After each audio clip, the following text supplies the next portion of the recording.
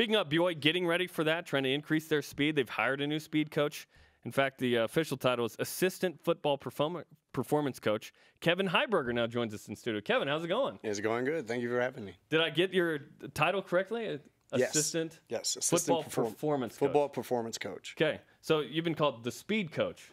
Is that accurate? Are you coaching the speed? Yes. Yeah, I'm the one who can coach the technique, get the technique down, program the technique for the kids, and program the speed development for them as well.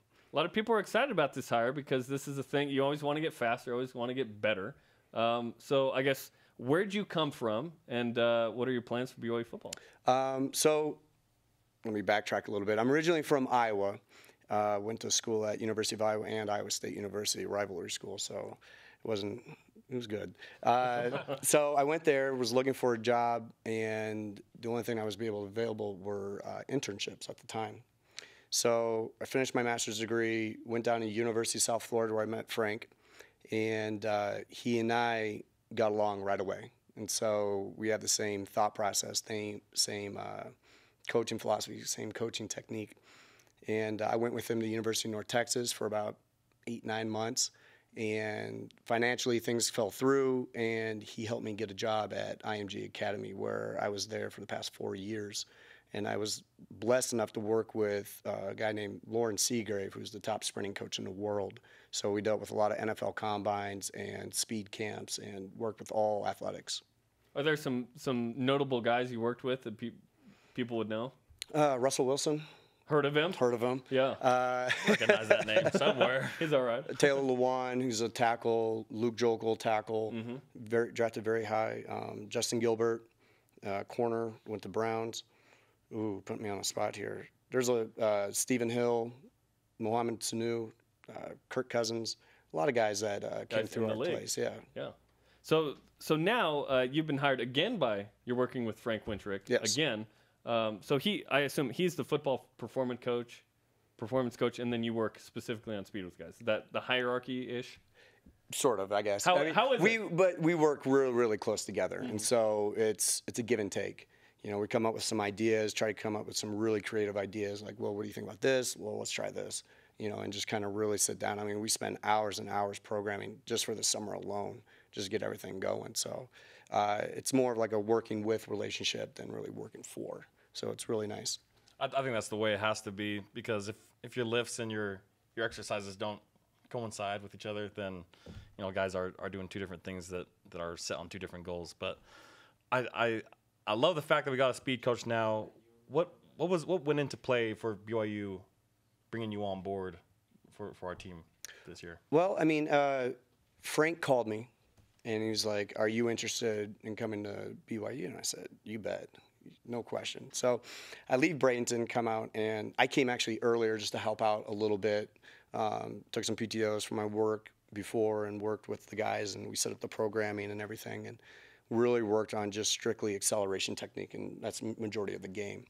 And so we would try to do a lot of wall drills, sled work, and then opens, and just kind of repeat that process over and over and over until the guys technically got it from a neuromuscular standpoint, and that way they were able to run really quick and really fast. So we got to get it where it becomes automatic for them. NFL.com released a list of the top 15 Heisman candidates. Taysom Hill was number 11 on Monday. And in that summation of his game, they said he had okay speed. We laughed really hard at that. Did you see the Texas game, sir? Yeah. How would you define, in the time you've gotten to know Taysom, his speed? Taysom is obviously one of our top athletes, and he has been really good with all the sprinting and running. We've only gone really up to 15, 20 yards of actually just getting to go. Taysom's always in the front, so he's got really good speed. I don't have a time on him, so I can't really give you but it's not okay speed? No, he's a really good athlete. He's actually incredible. To be honest, Tim Tebow came down to IMG, and I compare him to really Tim Tebow just from a size standpoint. Tim's probably a little bit bigger in the upper body, but Hill's got him way better in the lower body, so I'd rather have Taysom as that aspect, bigger legs. Now, speed-wise, would you compare him to Russell Wilson? Russell ran, I believe, a 4.57, low 4.6, high 4.5. And everything that's dictated on those 10 times, 20 times, and then the last 20, we can always break it down that way and just kind of figure out, okay, does he need more top end speed? Does he need more acceleration? Not having Taysom's numbers, it's hard for me to like say, yeah, he's that fast, but just looking from an eyeball test, he's something special. Who's the fastest guy on the team so far? Oh, geez. Put me on the spot. I'm going to probably hear this back from the Or guys. guys. Oh, man. So far, Harvey's pretty fast. Langley, he's really, really fast. Our linebacker, he's something special. Some of our wide receiver, Mitch, he's really quick. Devon's very, very quick. So we got some guys from a size standpoint that has some pretty good ability. We talk about speed, and it seems like there's quickness, which is make you miss, speed, and then there's straight end speed, outrun a guy. How do you define and work with that with the guys? Well, so we break it down to linear speed and change of direction. So one day we'll do strictly linear, another day we'll do strictly change of direction. So I guess what you're talking about, like quickness, be able to move and juke, that'd be our change of direction day where we can kind of break it down there. And when we do change of direction type exercises, we're looking at, can they get their cleats into the ground? Can they get their heel down into the ground and then change directions? When we're talking linear speed, we're talking hit the ball of the foot, don't let your heel touch, don't drop your toe, and get the knee up high and apply force. We look at it as from, if we can increase their speed from a linear aspect, in a general sense, we're going to get faster overall as a team, meaning multi-direction, because they can take they're using the same muscle groups going laterally that they are linearly. So if we get faster in a linear sense, we're going to get much, much faster in a change of direction, even though we are still spending a lot of time working on getting those cleats down and change of direction. Which position group needs your coaching the most right now? Well, actually, I'm assigned the wide receivers and defensive backs, and which is good because I can teach them more max velocity technique, which those guys will be covering up to 60 yards distance max or even more.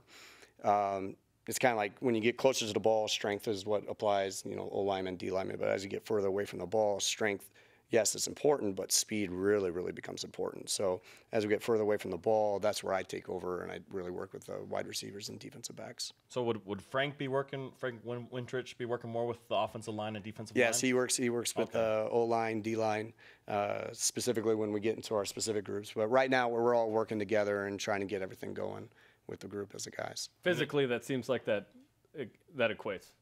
Yeah. he works with the lineman. No, but you work with the receiver. But my question is, if you're like a combo guy, say linebacker, running back, I don't know where the quarterbacks fit in there, maybe with the skill with the receivers and DBs. But if you're a linebacker or running back, do you get 50-50 from both you and Frank?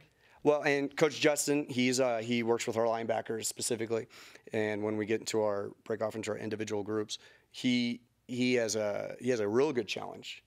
Of working both, we got to get really, really strong, but we also got to be able to move. And so he's going to be dabbing both from a strength aspect and from a speed aspect. He's going to be doing both. So, well, what's in store for the guys in the next couple months as they kind of have to do player run practices and kind of how much involvement do you get with them? From the practices standpoint, well, your involvement. Well, my involvement, when they actually get into practice, we obviously warm them up and get them with the ready prep, and that's got to look sharp. It's got to be on point when we do that because that starts the whole theme and that actually sets the tone for our whole practice. But then once they're done with that, we kind of monitor the group, make sure they're going where they need to, moving quick to the next station, that we're always on. Firing on all cylinders, basically, when we get to one group to the next. So in the next 3 months, you can actually observe and coach a little bit? Well, There's some restrictions, right? Well, I'll have I'll have some injured guys. Once they're done with working with our athletic trainer and PT, I can deal with them. So if they have one bad leg, I can work with the other leg and the two arms and their torso. So they're always going to be something to do, and there's always something busy. Right now, when we get into the summer, my teaching aspect and Frank's and everybody else, Justin, will be really working on hammering down technique and getting the feet down and just working on simple skills that will help transfer and translate over to what they do in practice. Well, sounds awesome. Michael Lisa, I think you needed to get like an extra year after hearing all this. I probably could have actually been fast for once in my career. Dang it.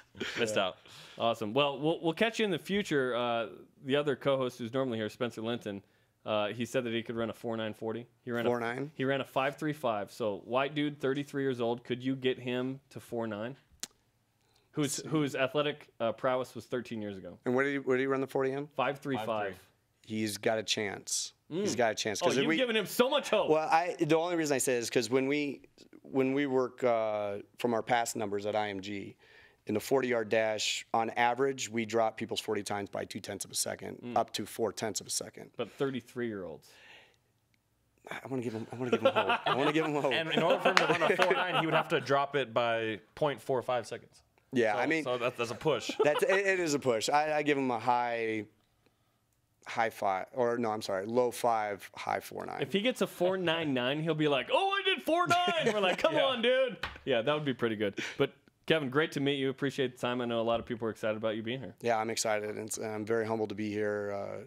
Thank the coaches a lot, and I'm looking forward to this coming season. It's going to be a blast. We'll have you back in because we've got to dig into how you help Spencer. Yeah, we got to get him fast. Kevin Heiberger, new assistant football performance coach, the speed guy on campus.